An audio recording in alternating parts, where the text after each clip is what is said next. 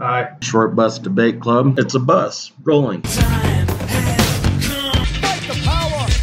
can get on board.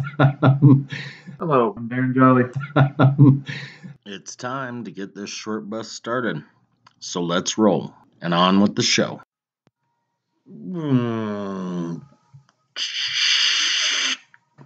By the way, that was the doors opening on the short bus. You should totally quit whatever job you have right now and just become a sound effects guy. Just do sound effects like that guy from Police Academy.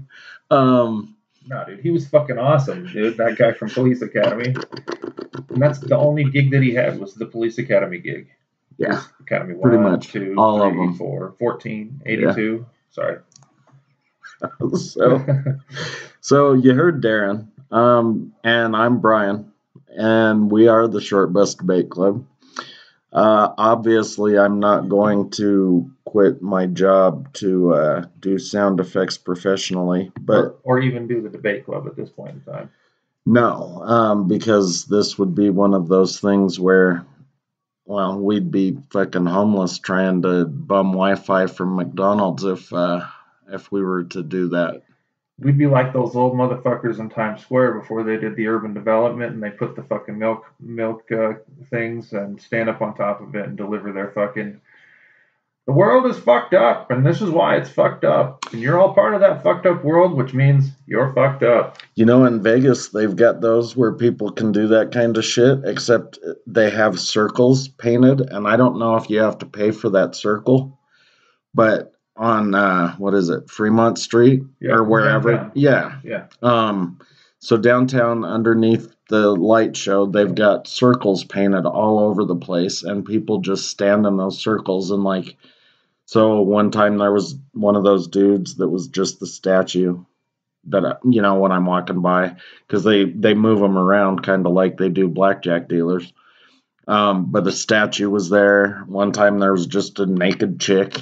Did you have to sign up to do it, or I don't know how you get in the circle, because you're literally saying it almost like dealers. There's a rotation, right? Yeah, well, they moved them around circle to that circle. So I don't know how it worked or how much they had to pay to do it, or if it was just a licensing thing or what. But there was a juggler in one. I'm fairly certain that I might get 4 to 5 people listening to me down there, much like we have. We would rather. We've got a lot of reach, though. We've got listeners in Russia. Latvia is huge. Yeah. Yo 11. Hello, Latvia. Europe, Australia. We're global, folks. We're global. And you know what should happen over the course of this evening tonight? We should break the 1,000 download mark if we're lucky. Yeah, we should. If the people in Maryland and Virginia if their ears are perking up at all. And I'm sure they are, at least 2 of them. So now that we kind of introduced ourselves and circles in Vegas and all of that stuff, we're doing safety today and the illusion of safety. So here in America, at least, I don't know about you people in Latvia or Russia, Italy, Spain, Australia. I don't know if you kind of have the same issues, but here, I don't know. Everybody wants to be safe all the time. I think if mothers could, they would fucking wrap their kids up in saran wrap and bubble wrap and then, put more padding on them to where they're just this huge ball of bubble cushion and Kevlar or something like that. Kevlar, and then they can get shot, they can get hit by cars, they can fall down a mountain, and probably nothing will happen to them. But that's kind of what we're going to talk about, because there is no guarantee. So, that friend of ours that said, fuck you, quit telling me to be safe. There is no being safe when you're going into this situation. The fact is, you can take certain precautions to make yourself more or less safe, but there's no guarantee that you're going to be safe. And actually, what we're going to kind of talk about here is the fact that a lot of the precautions that our government is making us take, or corporate America is making us take, they don't actually make us safer. In a lot of the cases, they put us in more danger than we would be if those steps and precautions weren't there. So let me real quick give you the definition of safety, and this is from Merriam-Webster. And then I'll let Darren talk for a little bit, because I know between us babbling about fucking circles and stuff and whatever, I've been talking for a while. So safety is the condition of being safe from undergoing or causing hurt, injury, or loss. Okay, so I guess that means, you're safe from being burgled, you're safe from being mugged, you're safe from being shot, you're just safe. Are we kind of on the right track now that we started off that way, Darren, or did I do something wrong? No, yeah. Well, I mean, generally speaking, every time you open your mouth, all you're essentially doing is changing feet. So on some level, you're always kind of doing something wrong.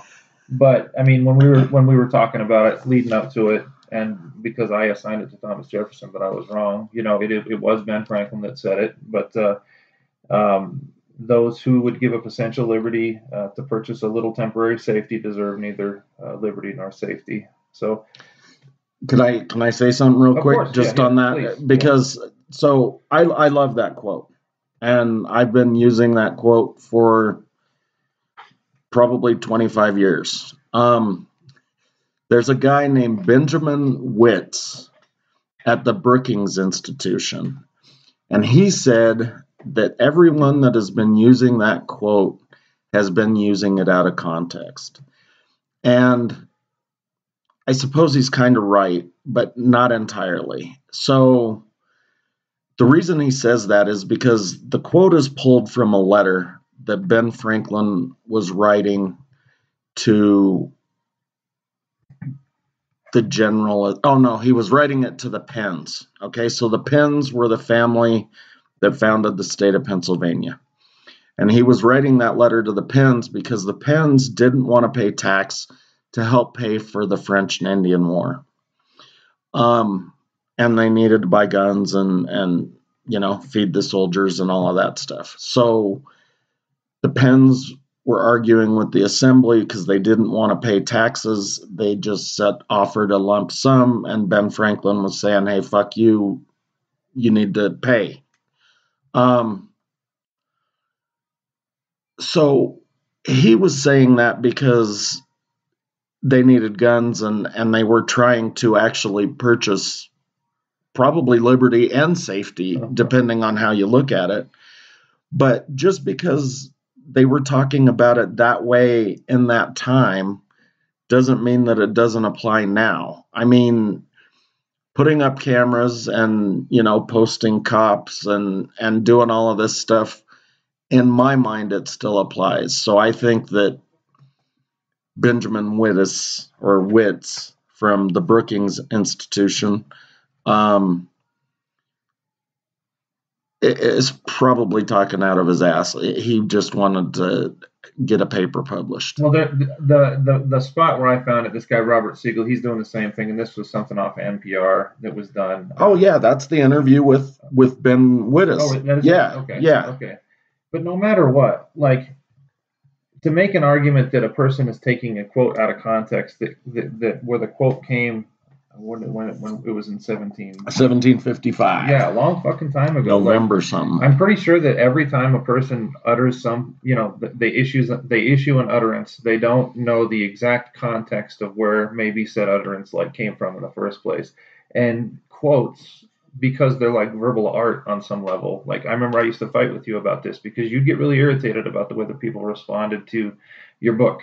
But I think that when you create something and you put it out in the middle of the universe, when you say something that's artful and thoughtful, at that point it becomes subject to the interpreters, how they want to use it and their interpretation. And there's no doubt that when you make a comment about security and freedom or liberty in a current context, it's just not going to be the same thing as what was going on some 270 fucking years ago. So Right. to make that other argument is just fucking asinine in the first place. But having said that, fear has been a tactic that has been utilized as a way of motivating people to not be thoughtful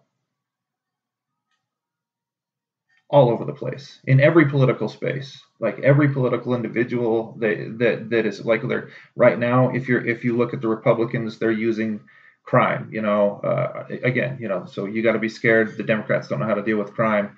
Crime. Or they also they've been using all these liberals want to give your kids medicine so that your son can become a woman. There's some really, really goofy fucking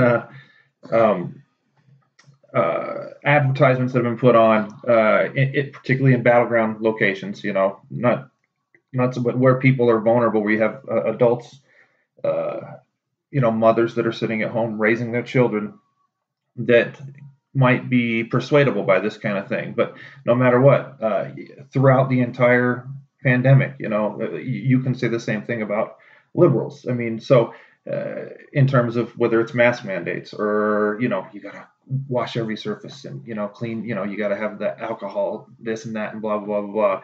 And if you're not, then, then you're killing people, I mean, and that was like the rhetorical disposition that was actually being advanced. And while we all know there was something happening and that COVID-19 was something that was very real, a lot of the rhetorical dispositions that were being pressed by Dr. Anthony Fauci and other aspects of the liberal media, we're going to get a big check mark on us for this one on all sites that we because you're not even allowed to talk about anything with regards to COVID-19 without saying everybody wear a mask. I mean, if that's a fact, then what is it about this idea of fear and safety and like trying to countervail freedom that so motivates what we do, what we think, how we function socially? Well, and dude, some of them are just so fucking stupid. So again, I understand that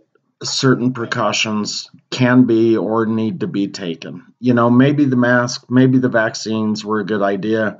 You and I were discussing it, and we kind of thought maybe the government and Johnson and Johnson and these other companies, Pfizer and Moderna, they're just kind of in it for the money because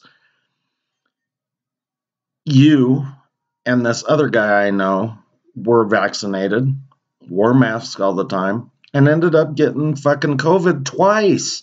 So how effective is the vaccine? And how effective is masking, for that matter? I mean, especially when the rhetorical disposition at the beginning, right? And look, I'm not going to make a bunch of apologies. We need to be clear thinking. We need to be honest with ourselves. But what was suggested when the vaccine was being rolled out was that if you got vaccinated, you would not get COVID.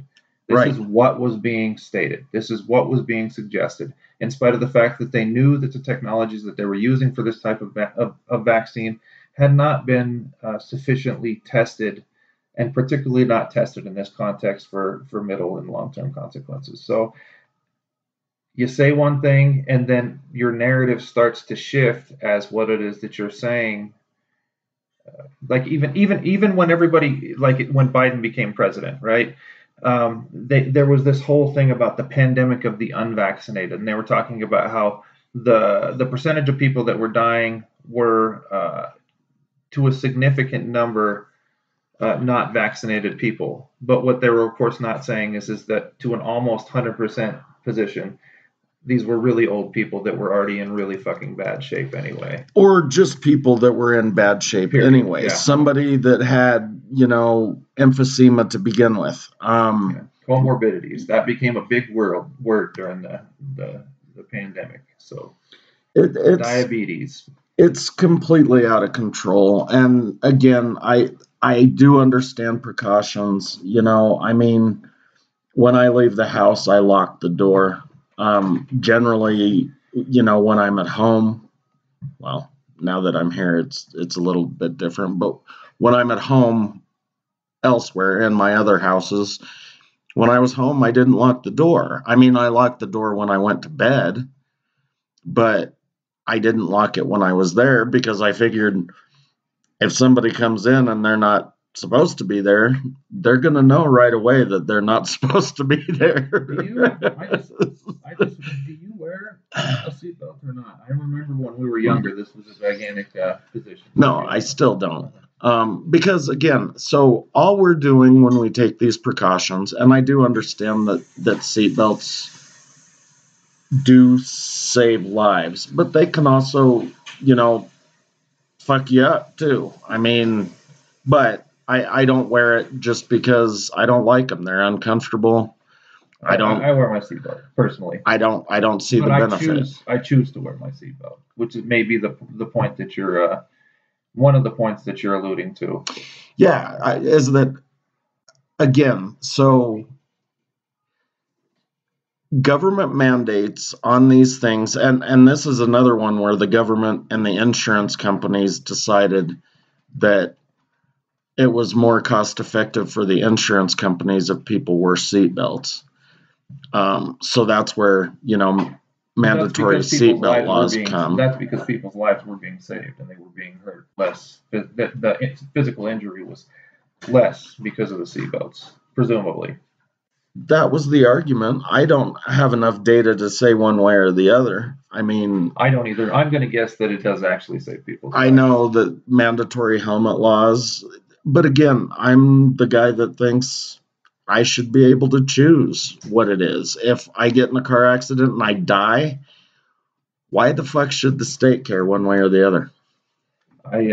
When I used to live at 38th and J back in that time period, I was because I'd always take the bus when I was going down to the campus, and this fucking car took a left turn in front of a motorcycle, and the motorcycle guy went over the top of it. He broke both of his fucking legs. He's hollering at me because I was smoking a cigarette. He's just, come on, please, come over here. They had already gotten him over to where he was on the side of the road. And he said, could you give me a cigarette? I was like, I'll give you 3, bro. Your legs are fucking broken. But I only bring it up because in this instance, when he broke both of his legs, when he flew over the top of this car, he managed to not hit his head, which was not protected on the ground because he was not wearing a helmet in that moment. So. Right. But see, again, why does the state care whether or not I live or die? I understand people I know, oh, please wear a helmet. Please don't ride your motorcycle. Please wear your safety belt, whatever. But it's just a precaution. There's no guarantee that I'm not going to die anyway. The difference between safety belts and helmets, though, and the shit that they did under COVID was obnoxious, because I think that they really have done, honest to goodness, like some good work with regards to the science on those other two. The shit that they did with regards to COVID was one falsehood after another falsehood. I mean, I don't like Rand Paul, but he would sit there and he would just beat the fucking shit out of Fauci in front of the Senate because he'd say herd immunity will be effective once 50% of the population has vaccines, and then he would say herd immunity will occur once we've got 65%, 75%. You're saying herd, right? Herd. Yeah, H-E-R-D. Yeah, herd immunity. Okay. So saying that it would disappear because enough people were no longer capable of getting, because they kept offering this, the presupposition was that people that had the vaccine would not get COVID anymore, which was, as we all know, not only incorrect, but that herd immunity never even we don't even, like, herd immunity as a concept does not even exist in the form that we thought, or that it was rhetorically being posited to us by the scientific. And when I say scientific, I am using the scare quotes around it because these guys are not acting like real scientists. Sorry. No, it's fine. I mean, the COVID thing I think is horseshit, and I don't know if they actually put anyone in more or less danger. I think they just made everybody feel safe. So it's just purely for catharsis. Well, I don't know. I mean, because people were still dying. Um, we heard all the stories about New York and Italy was Italy, overrun yeah. and all of this shit. But again, people were getting vaccinated and they were still getting sick. So and the vaccines were rushed. So, the science maybe wasn't fully there because they didn't have, the right amount of time to do it. I'm not thrashing on the doctors that did it. I'm talking shit about all of the assholes that did all of the things up to and after. Because I don't know if it actually did any good. All I know is that it fucked up my income horribly, dude. A lot of people's income. People lost their jobs. I'm sure we're going to find out that people, like, honestly, like, if you had 4 kids and you were a single mother and you were working and you had to basically work only from the time that your kids were at school to where they came home, and then all of a sudden you were being expected to be not At only the home. chief breadwinner but taking care of your kids while schooling. Well, I mean, what fucking kind of that was? I mean, and of course, stuff that we don't talk about that. Well, so I want to give some other examples because I know that, like, if we do have 6 listeners, probably 3 of them are on the side of the politicians and 3 of them are on the side of those fucking retard anti-vaccine people. Maybe not. I don't think any of our listeners are completely fucking retarded, but You are all on the short bus with us, so that's correct. on some level, you're at least nominally retarded So, and not politically correct, which we appreciate. so I want to give at least one example, but I'm probably going to give more. So this is corporate America, and this is corporate America trying to keep the employees and customers safe. So back when I was 21, so it's been over 20 fucking years, but I worked for a casino, and back then I still partied pretty hard, and I did a no call, no show one day. So they let me go. Well, I can't remember if it was later that day or the next day. I went in to gamble at the casino. I was going to go play blackjack. And the manager stopped me and said, "You can't come in here." And I was like, "Why?" And he goes, "Because we fired you because you did a no call, no show." And I was like, "Yeah, I know, but I'm coming to gamble." And he goes, "No, you're not allowed in here for 48 hours. It's a cooling off period to make sure that you don't hurt anybody here. Management, the employees, or any of the customers." And I said, "That is the stupidest fucking rule I have ever heard in my life. You do know that if I wanted to hurt anybody here, that your stupid rule wouldn't stop me, that I would just come in and hurt people." And he goes, "Well, that doesn't matter. The rule is the rule, so you can't come in here and gamble." Well, there are other rules like that throughout corporate America where they're just putting it on paper for insurance Insurance purposes. purposes, almost always, yes. And they're not actually protecting anyone. Another one that drives me fucking nuts is that if you're in, I suppose, any type of building, but let's call it a multi-story building for the time being. If there's an active threat, they lock down the building and they lock down each floor. So essentially, what they're doing is trapping the gunman or knife wielding freak or whatever that person happens to be in one of those floors with all of those people. Now, you could say that that was for the greater good because he can't wander from floor to floor, or she.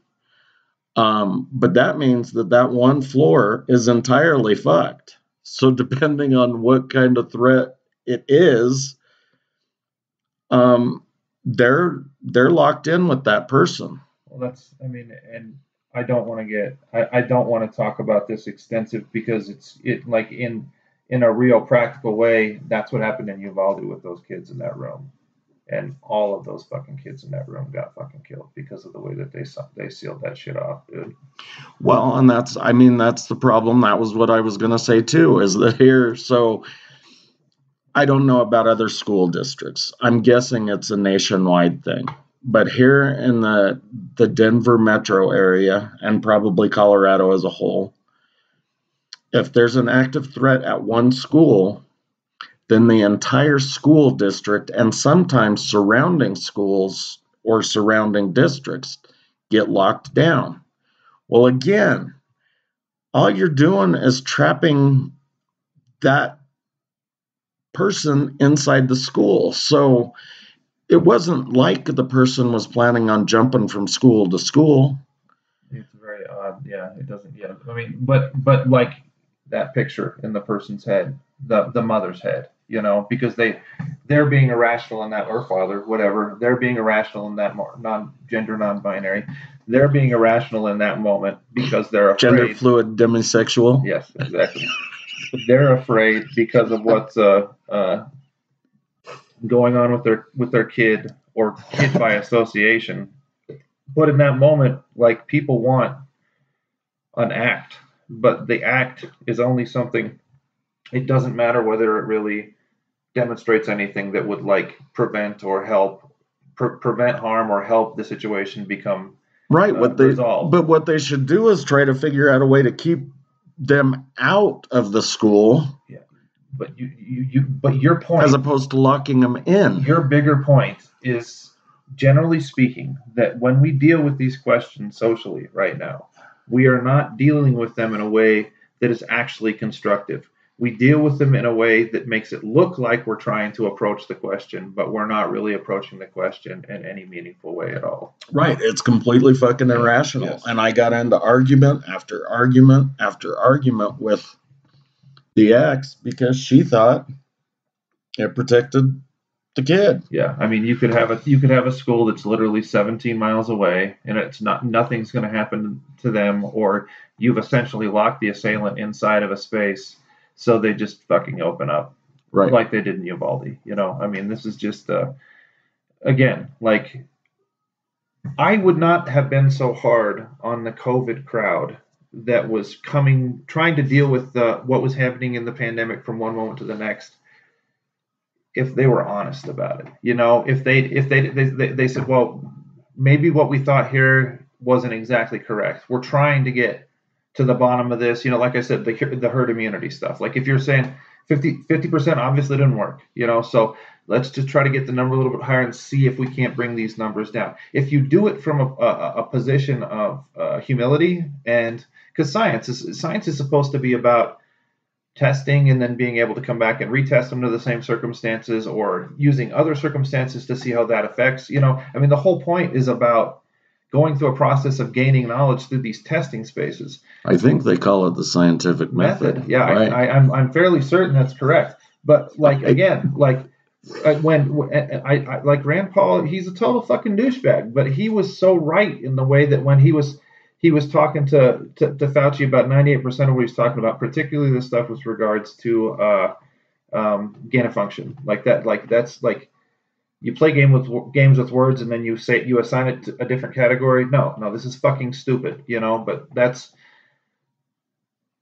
from the beginning to the ending of what's gone on thus far. Like there hasn't been there's been very little honest scientific activity done, at least in the public's eye, that the state is endorsing, right? There's stuff that's out there, but you got to look for it on your own, and you got to go through these spaces. And if you post anything about it on social media, there's going to be this tagline that's going to come beneath whatever it is that you say that says COVID-19 is a real thing, blah, blah, blah, blah, blah, blah, blah, blah, blah, blah. You know, I mean, everything comes with a disclaimer. Again, why do you put disclaimers on things? You do it for insurance purposes. You're not even really doing it because you care about anybody's safety or health or their well-being. You're doing it because you don't want somebody who's affiliated with you to get fucking sued because you maintain the platform that's putting the information out in the first place. Right. yada yada yada. Yeah. No, I gotcha. I mean, you and I talked about it in great detail prior to the show. I mean, and I still don't understand why they were trying to mix, basically create a new similar disease to COVID-19 because they're testing it with this and they're mixing it with that to see which is going to attach to the human. We already knew COVID-19 attached to the human, so why not go backwards with it and do it that way?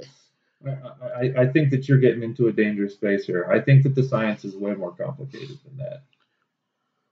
Well, I don't know. I mean, I know, again, it's a different thing, but I know you can reverse engineer a computer virus, and if you've got all of the same markers and stuff, and I know a computer virus and an actual virus are different, but you should be able to look at it the same way and say, oh, well, fuck, here's what it is. It's pig shit or pig saliva. That's how it ended up attaching because somebody ate pork or whatever. When either you or I spent enough time in a lab to actually know whether or not that statement means anything, I will commit either to it in the affirmative or negative a little bit more substantially, but I don't really know what's true or what's not true, what isn't true when it comes to the actual hard science with regards to what they're doing in those places. Well, so we've spoken a lot about COVID, and this entire thing was really just about safety and the fact that we're not ever truly safe. So we've got crime, we've got disease, we've got all of this different shit, and I think if it were up to the government, if they could figure out a way to still collect taxes and make everybody go to work, then they would just put everybody in their own little box that was like bulletproof and disease proof and everything else. Again, as long as they could still collect their taxes. Because really, the way things are going, I mean, but then again, that's not entirely true because a lot of the things they do put more people in danger.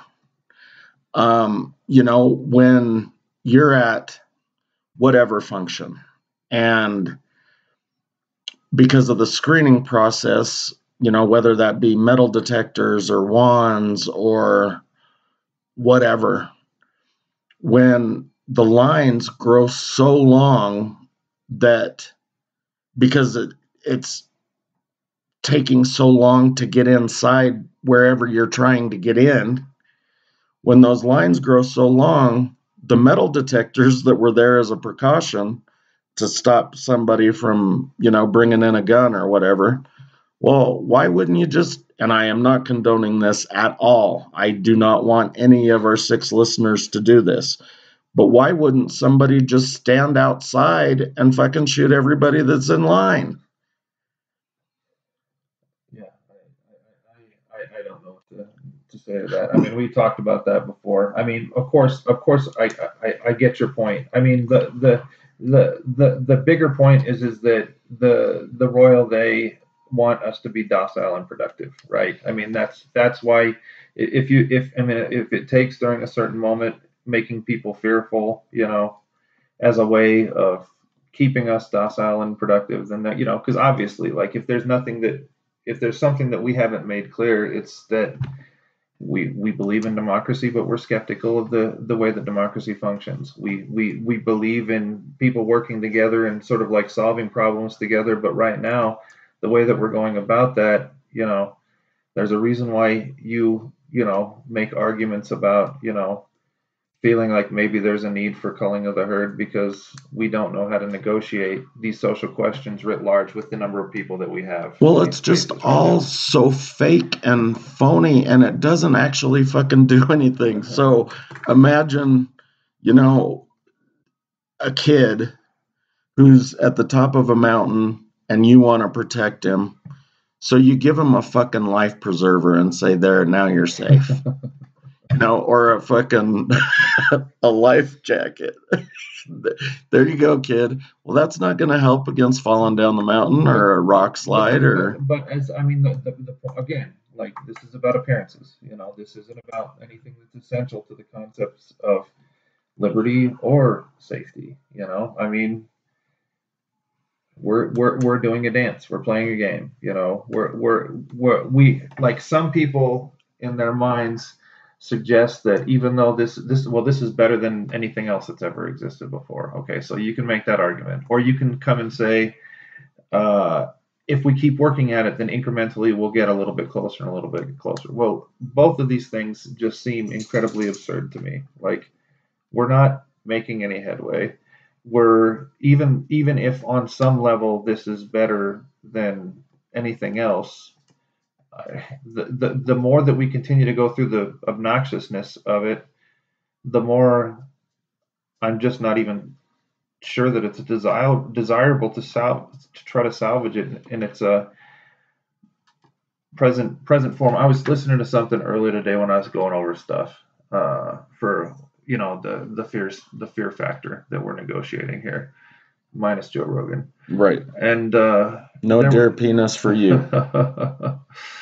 I ran into this thing where one of my least favorite political commentators, Bill Maher, was talking about what would happen because Trump has foreshadowed his intention to announce over the course of the next week or two. Like it just seems like there are all these things that have been put in place for him to announce, right?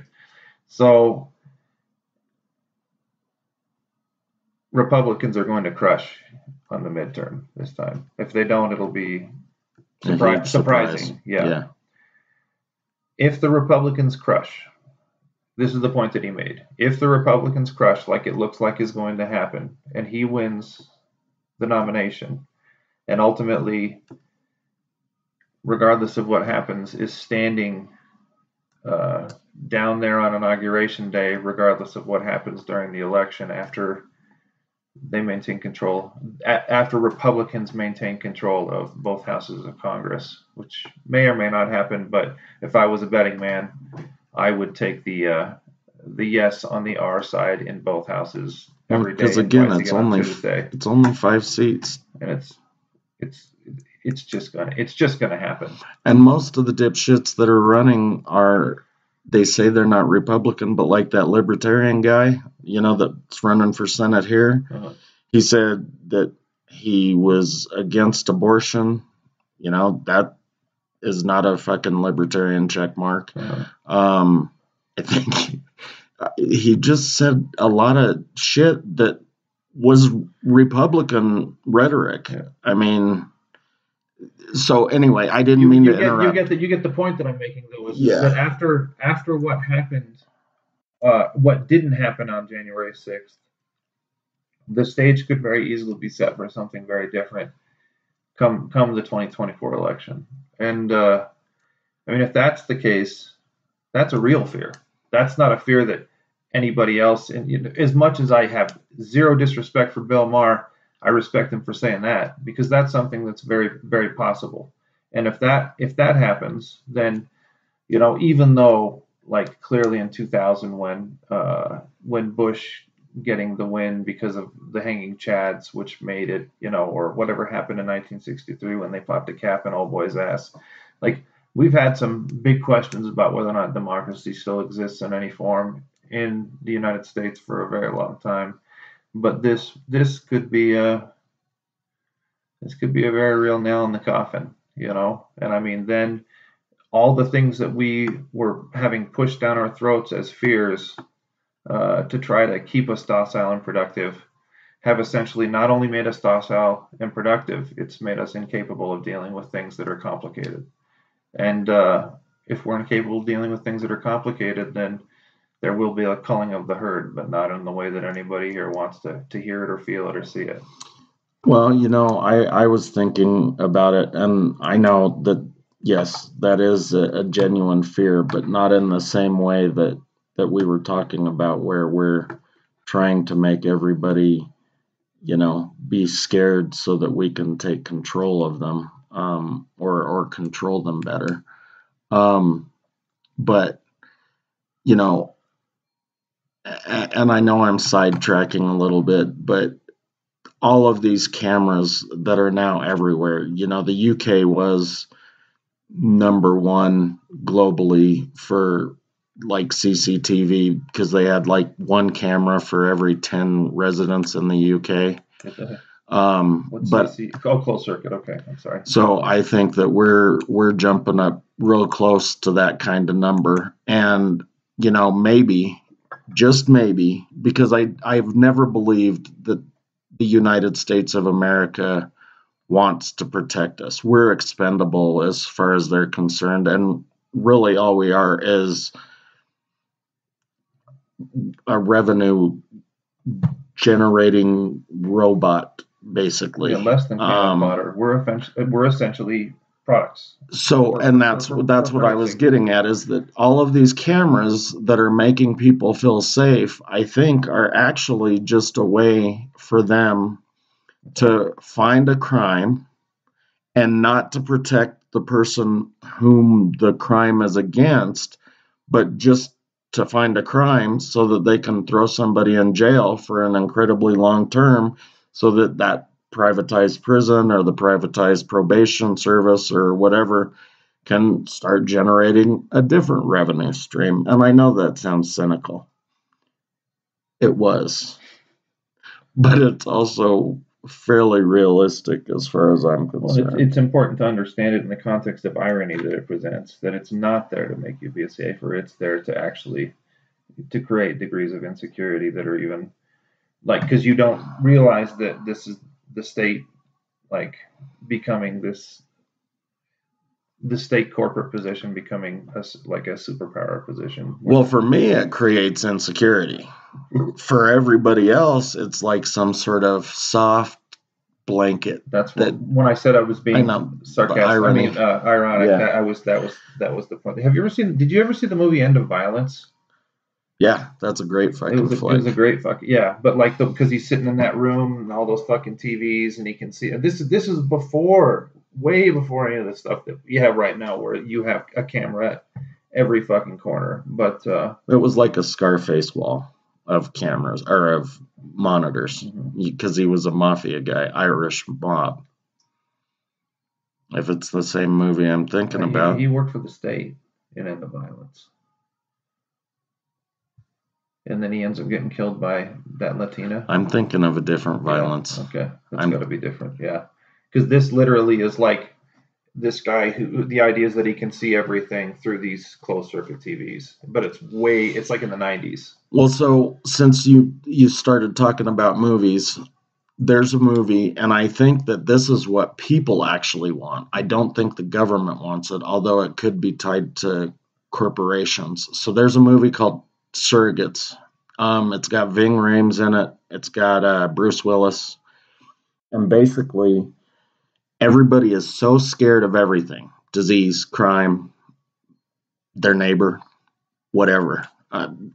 Having any sort of social interaction.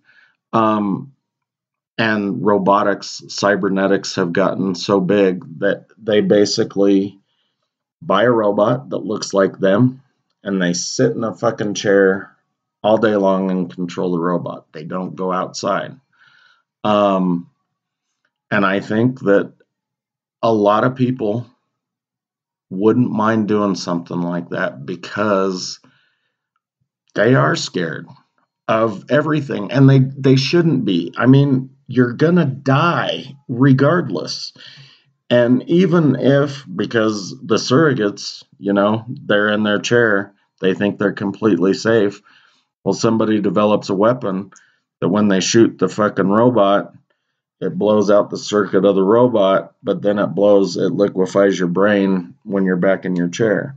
So we're all going to die. There's no point in not doing something because you're scared. Just do it. And quit trying to be safe all the time, because there's no such thing. Surrogates. It already exists. They just have it through avatars in a digital space right now. Well, there's another movie that does that too. It was kind of funny in that Surrogates movie because, and again, they're robots, but they're on the dance floor, and this guy thinks he's dancing with some hot blonde, and they both get their brains liquefied and their circuits blown. And when Bruce Willis's robot goes to investigate, he goes to what he thought was the blonde's house, and it was just this big fucking fat dude that was controlling the blonde. So yeah, you can have a different kind of surrogate. Yeah, apparently you didn't have to buy the one that looked exactly like you, but most people did. So yeah, I know we talked about a lot of different shit, and I know some of it was sort of circular and going off in a direction that maybe didn't make a lot of sense to you guys, but basically, just if you're worried about something, maybe look into it a little bit more. If you're worried about your kids getting fucking shot, then maybe talk to the superintendent of schools and tell them not to lock your kid in with the gunman. Little things like that. Surrogates. You should watch End of Violence at some point in time, though. What fucking show am I thinking of? It really is the closed circuit position, like way before it happened, and yeah, I will. It's just it's worth a watch. I mean, especially in a world where, yeah, these hyper desires to give up every ounce of privacy and because you think somehow or another that maybe if something happens to you, then they'll be able to catch the assailant. Whatever the weird little, again, like that kind of goes back to the idea that Brian was talking about, to where maybe the fantasy that you have of the thing that you think that provides security for you, maybe it doesn't really provide you any security. Maybe the function that it fills is something that's quite a bit different, quite a bit more insidious. Yeah, I don't. So the movie I was thinking of was History of Violence, not End of Violence. Yeah, that's with that Viggo Mortensen. That's a different. That was a good movie though too, but a very different movie. Indeed. I don't know. I've got a lot to say about the safety thing, but a lot of it would just be repeating myself over and over. I'm trying to drive a point home. He's been arguing about the seatbelt thing since he was 16, I think, really, which is, I met him right about the time he turned 16. Well, a lot of it is choice. Just the fact that I don't want the government telling me that I have to do whatever. But some of the other stuff is genuinely concerning, and I don't know if it is because it's for some sort of idea of the greater good. Like, okay, so it's fine for somebody to mow down everybody that's waiting in line, or it's fine for somebody to mow down an entire floor of a building, but they didn't get to everybody on the inside or on the other side of the line, on the other side of the metal detectors. They didn't get to everybody on the other floors. I don't know because again, I find that in the government's eyes we're expendable, so I don't think it's for the actual greater good unless there's some sort of financial benefit to it in some way, like fewer lawsuits, or the people on the other side of the metal detector are more important than the ones that are waiting in line, or whatever. And I don't know the answer. I mean, you got an idea? Well, I just think that the point that you're bringing up there is like, It's to if a certain system that you're incorporated into offers a solution for you, and we talked about COVID a bunch, but and as I say this, I will tell you, I wore a mask. I will probably wear a mask during wintertime this year. It's not going to be because anybody tells me. It's going to be because I work in a building with 100 other people. Because uh, I put my hands all over my fucking face all the time, and when I'm at work and I'm picking up boxes, that people are sending, or letters, or any number of mail pieces, if I keep putting my hands on my face, then I'm going to get myself sick. So if I put that mask on, it lessens the ability of me to continue to put my dirty ass fucking hands on my face. All right. So that's a practical thing, and it's not anybody fucking telling me to do that. And in that context, uh, in 2016, I went to China. 2017, I went to Taiwan. When I went there, it was during winter for both of them actually, and it was just a couple months right after the Chinese New Year in both instances. Well, one we were there for the Chinese New Year, and the other one we were there for right before it.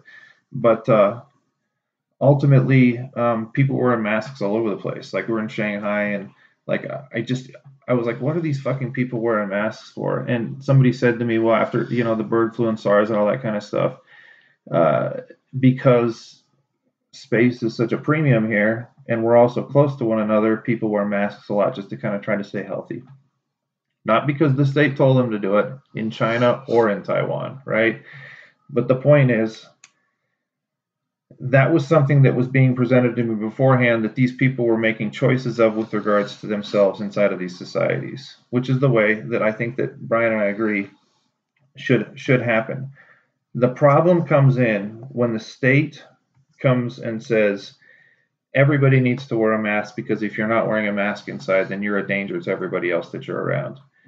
And then you have all these, I've never used this term before because I think it's the stupidest term ever, but you have all these Karens that yell at somebody who's not wearing a mask if they don't abide by the rhetoric that's being put out by the state or by the corporations or by the existing systems of power. I actually, because I worked at the post office and I worked in the window on more than one occasion, uh, when somebody would come in without a mask, someone would chastise me or my coworkers for not being the policeman of the masks. And I said it's not our right or our responsibility to do that. The mask mandates have been put out, but there is not a legal position. I said the ACLU has come out and said this very clearly, that there's no legal position with regards to this.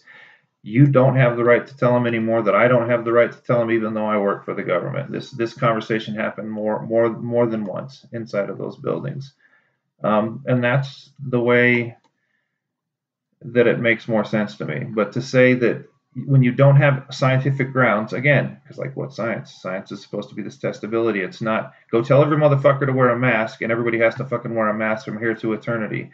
If a person's telling you, if a system of power is telling you, again, this is to bring it back to what Brian was saying, if they're telling you that this thing provides safety, we should be thinking critically about that. We should be testing it. And if we demonstrate that it's not factual, then we should grow and move forward. We shouldn't continue to subjugate ourselves to these spaces because we're afraid. There's lots of things. I'm going to let you know. I'm going to let you on a little secret. There's going to be more things in your life that you don't know than you do. So don't be afraid of the things that you don't know. Just do the best you can, get the information that you can, and certainly don't allow a system in a position of power to use your ignorance as a way of manipulating you into fear. You have to be, you're going to be here no matter what. At the end of the day, you're still going to be having to face whatever it is that you were having to face that morning. So COVID's still here, but for those of us that have tried to learn and to grow, we're gonna be better off for some of it. But again, there's going to be something else around the corner, and just when the solution is presented to you by the institutions, make sure that you have your head on straight, your brain on. Don't succumb to fear dispositions. Like try to be smarter than that. Use your fucking brain. All right, bitch, get off the bus because we're at the end of the hour. So that was our closing thought. Use your fucking brain. Um, Future episodes this week include pandemic apocalypse movies. Is that what you would call it? I mean, we're talking about apocalyptic films, pandemic films, things that would wipe out the human race and shit like that. And then my favorite at the end of the week, freedom of expression. So join us later this week for both. And I'm going to express myself now and say goodbye. 720-334 roll. Oh yeah, shortbusdebateclub at yahoo.com. See you later. Awesome. Get off my bus, bitch.